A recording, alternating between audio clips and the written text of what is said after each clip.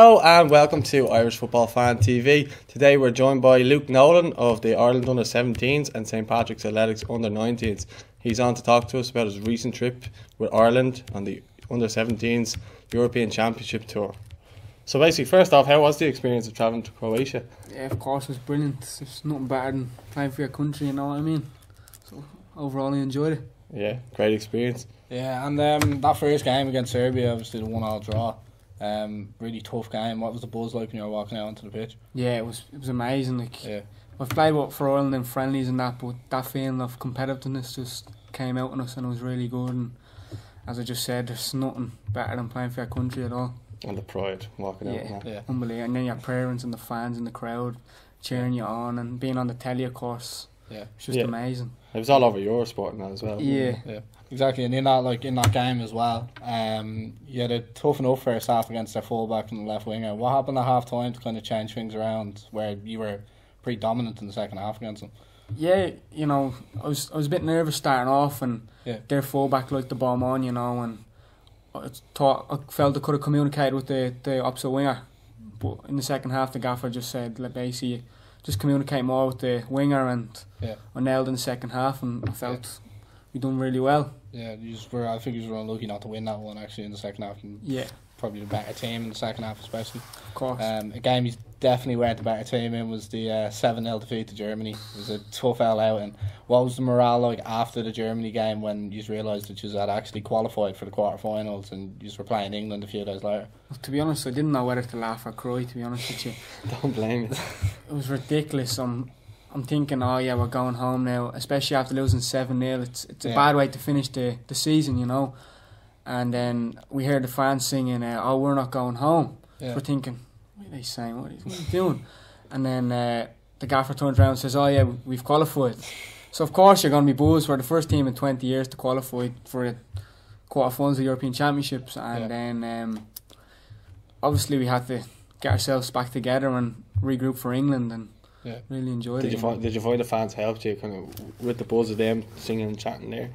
Would you? Yeah, of course. It makes more professional, you know, in a professional environment. It's the fans singing and getting us going, you know. It's really good. And then that Germany team as well, before the tournament started, they were like highly touted as probably the favourites for the tournament. And we all know German football kind of churns out players from underage setup. Their underage setup is outstanding.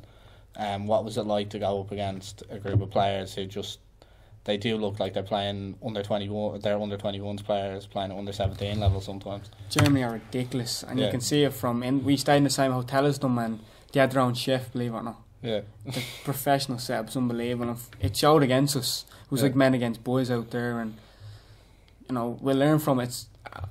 Overall, it's a learning experience, innit? So I learned from a lot, and Germany are smashing side, and they weren't lucky not to beat Spain in the semi-final. Yeah, well, we'll move off about the Germans now. We get on to the England game. How proud of you of a group where he's like losing narrowly 1-0 to an England side in that quarter-final game? Yeah, well, Ireland and England, of course, it's a big game, you know. And after the Germany game, we tried to regroup ourselves, and against England, I felt we were unlucky. Yeah. We sat back off them, and I was marking a kid that plays for City, Jadon Sancho, and he's ridiculous. He's outstanding, probably one of the best players I've ever seen. Overall, that England team were amazing. They're playing the final tonight. Yeah, they're in the final. And it was very good though. It was a great learning experience, as I said, and you know, I learned a lot from playing against England. And on a personal level, is the next goal to break into the under-19 squad now? Yeah, of course. At the minute, I'm really focused on St Patrick's Athletic at the minute. So overall, my main aim is to play in the first team, of course, but the recent aim is to play in the. They only missed out the Euros through goal difference there themselves. Yeah, goal difference. Yeah, very lucky for. And then with yourself, obviously, you just mentioned Pats there. You moved up to the under-19s now, but obviously in the 17s before that. Recently, in Ireland, we've brought in the under-19s league and then the under-17s league, and now we've gone 15s and 13s as well, which are all nationalised. Does that kind of help players like yourself to kind of, when you move into that Ireland camp at under-17s level, does it feel a little bit less of a jump up when you've been playing kind of national level and been in a professional football club of sorts, rather than kind of jumping from schoolboys to playing, obviously, your Germanys and your Englands, who, as you say, players like who play for Manchester City and with Germany, like Bayern Munich and the likes of that, players who are in that academy all day, like hot housed, educated there and everything. Absolutely, it helps you because at the end of the day, when you're in schoolboy football, it's all about sort of winning and that. Yeah. Whereas you go to the likes of St. Pat's, Rovers, your Bows, Yeah. it's concentrate more on the players and it's professional coaches, of course. Whereas schoolboy football, you don't get as professionally coached as you do. But overall, it's been great. Like, it's helped the league. Usually people at the age of 16, they think if they don't go to England, I'm finished here. Yeah. I'm not going to make it as a footballer. Now, as you can see, the League One's helping players go to England. The likes of Darryl Horgan, prime example. He's playing Championship week in, week out now, and he's running amok. A lot of those players that went to the Euros there with Ireland were a lot of them. You remember the picture of them all with their League of Ireland shirts. A lot of them, like Coleman, McLean, Shane Long, and many more. Absolutely. Stephen Ward and that. League of One's, it's a pathway, I personally think, to England, and the 17s and 19s is just going to help it.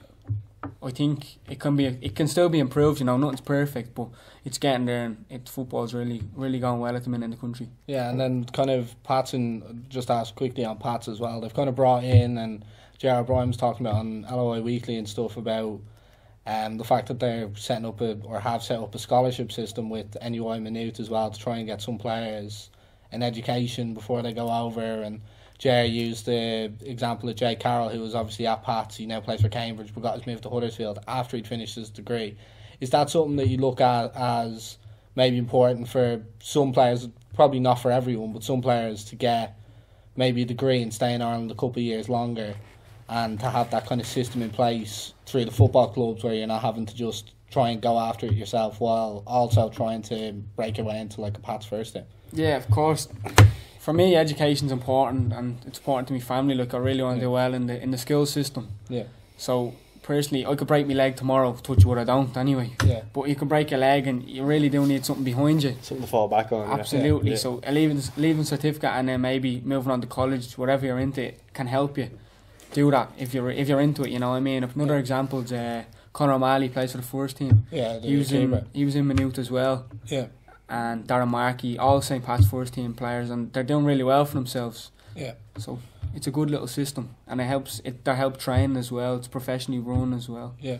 Okay, and finally, what would your message be to younger footballers making their way up to get to the level that you're at now? For me, it's just really work hard. It's down to, if you're dedicated, you'll do something in life. That's in life. Just not just in football. And if you get knocked down, just keep getting back up and keep working hard, and hopefully you'll do alright. Yeah. Well, Luke, best of luck going forward. Hopefully, thanks very much for coming on the show. Cheers, thank you. Soon enough when we see you playing on TV, and hopefully in a green shirt one day. Don't forget to check him out on social media. Thanks very much for watching Irish Football Fan TV. Have a great weekend.